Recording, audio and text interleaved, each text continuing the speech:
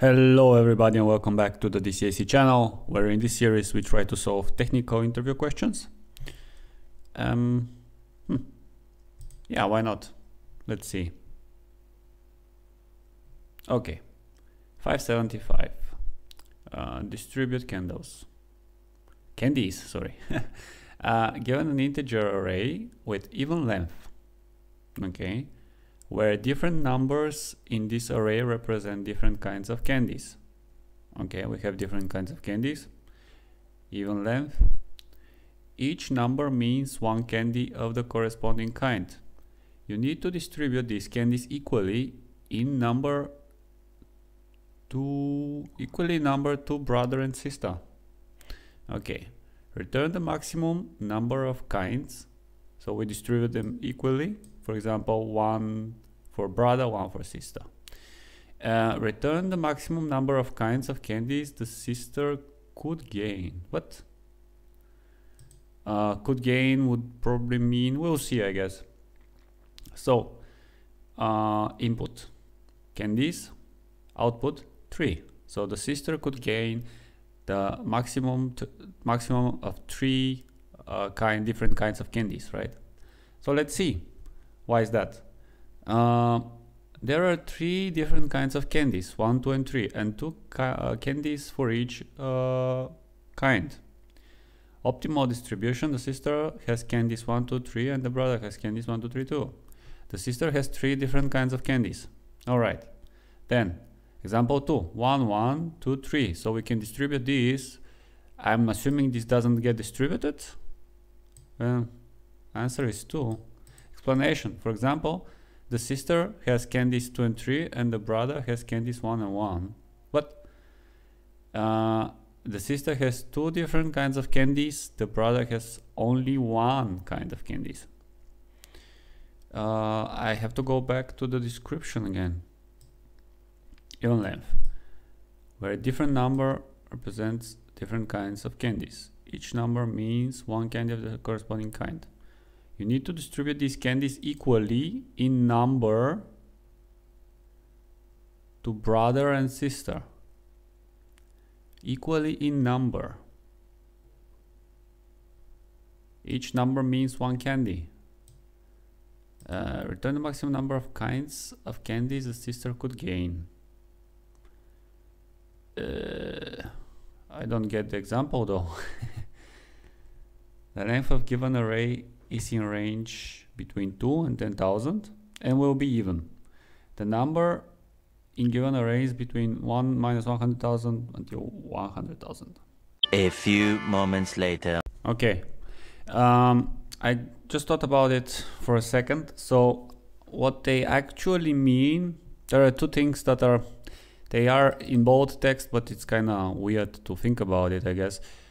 We have to distribute them equally. So that means that we have to give each child an equal amount of candy. And the distribution itself it's not a must that we have to split them exactly. For example, one of the 1s for brother, one of the 1s for sister, one of the 2s for brother, one of the 2s for sister. That's not a must. The only thing that's a must is to split the whole amount equally.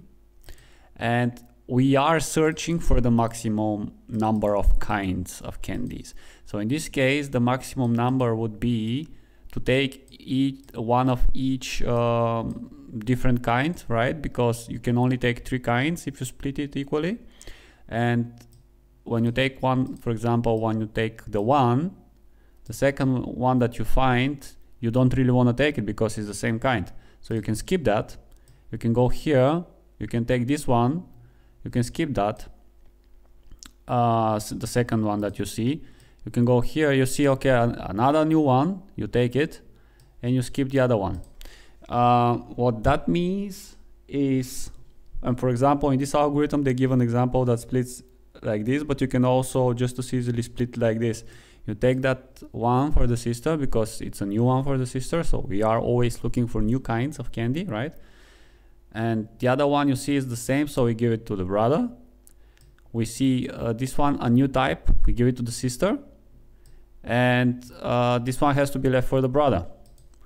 And in this case, you are basically again getting the maximum, right? And now I'm thinking about, for example, if we have two hash tables, one would be called brother, and I will even call it, first one would be sister, and the second one would be brother. And now there was this set default thingy, right? And I would say we don't even need set default, but we need to be able to see if something is in here, and we can use the get update, the get method for that. So if we have two hash tables and we walk over all the elements, and we will have to work with some examples here because I don't think that's going to be super easy to see all the cases. I already have some problem in mind, but let's first walk through the array. So for candy type in Candies, now we say if sister get candy type and return basically nothing, in the case there is nothing, is equal to that, we will definitely be assigning this. Okay, I'll have to quickly think about it. I think it makes sense to first sort everything, and why that makes sense is because this way, if we find ourselves in a case where, for example, we have 1 1 1 2 3 3 4 5, for example, we can see that the first one we give to the sister, the second one is automatically for the brother. This one, when we see the sister has this one, we can basically, what we need is to get as many different kinds as possible until we reach the threshold where we are at the half of the length of the array, right? So what we could do is, for this, if the length of sister keys is still not greater than the length of candies divided by 2. So we know this would be at most this length, and it would actually have to be until the very last one because we are still searching. Yeah, okay. If that's the case, if we can still pack new items in this this hash map, we don't even need the brother hash map. We are only looking for this one. So for the sister side. So we go here and we say if we try to find this candy type, we don't find it, we will say sister candy. Of course, it's candy type. Sorry.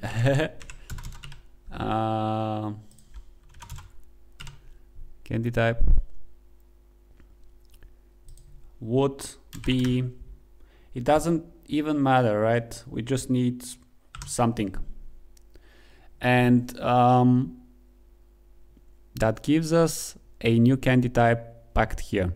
And now we go again, like in the second for the second one, we see that we are still in the, and actually what I want to do is first I will do this call because this is less expensive than this one. This one will have to do calculation.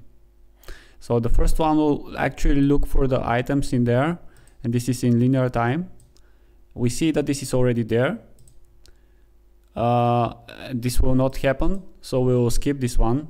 We go here. Again, we see that this doesn't happen because we find something. We skip it. We go here. We find this one is not found. Are we able to pack more items? We see that we can pack up until 4 items. So we can.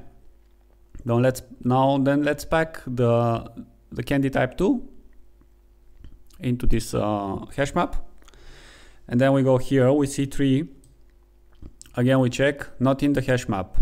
Are we able to pack more items? We are. We still have room for 2 more. And we can pack the 3 now. We go here again, we see, okay, 3 is already there. So we wouldn't pack that one. We go here, we see 4, a new one. Can we pack more? Yes, we can. We pack the 4, and now we have basically also 4 items, right? So next time when we are here, we see the 5 is not in the hash map, but we cannot pack anymore because basically we are no longer having less items than 4. We have basically equal items to 4, right? Because we have already 4. So we cannot pack this one, but it's okay because in our case this will return 4. Well, I guess in the end we need to return even here when we find that we already packed everything possible for what the sister can actually take from the split. We can already return our function, so we actually don't bother looking for further. For example, if you imagine there were like a bunch more here, we already got all the first half for the sister, all of them new, and the rest we don't really need to look for. This would mean we will basically say sister keys and then basically just len. And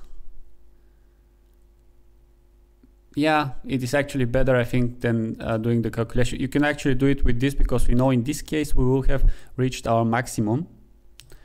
If not, of course, we can always do it here at the end. And why we do it in the end as well? Because it may be so that the very last item we see here is the one that we add. For example, you can imagine it like this. The very last item, like we can pack 3 items, right? We can pack, can we pack 3 items? I'm confused. Yeah, we can pack 3 items. So how do I make it be like that?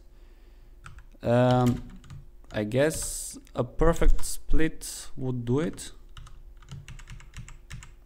Basically, a perfect split would do it, right? You can pack now 4 items, and you will pack the 1, and then the 2, and then the 3, and then at the end, well, not really, right? Interesting. Will this even happen? Can you? I'll still make an assurance call. Basically, I'll make sure that we still return something just in case. Although I'm kind of thinking maybe this will never happen because we are always kind of firstly looking for the sister to take. But still, I will return again sister, like the len of sister keys, and let's run it.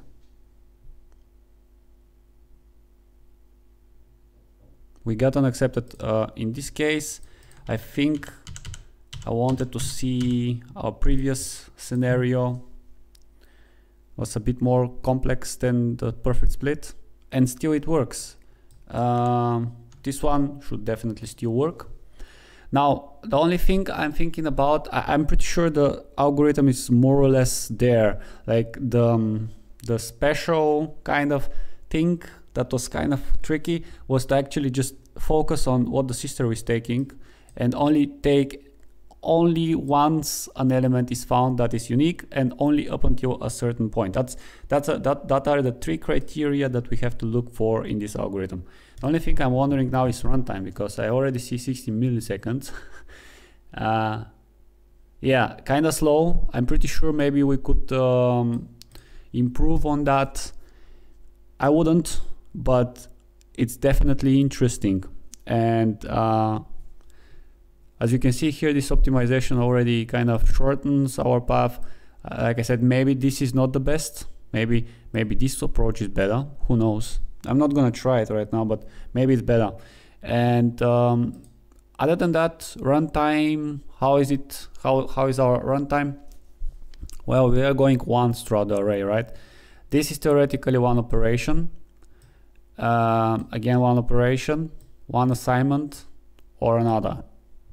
So basically, we should be seeing linear time. Now, probably there's some hidden complexity, probably here as well, right? Because you're getting length, and then we are also dividing. So it's definitely not exactly n. It's probably like 5n, 10n, but the scalar doesn't matter in this type of analysis. Remember that. So we are getting linear progression in terms of time complexity. Space complexity, we only have a single hash map. It can take as much as half of the elements, and this would mean that in the worst case scenario, we have n for the original array plus n divided by 2 for the second hash map. So pretty, yeah, that's the answer, I guess. So yeah, that was my solution to this algorithm.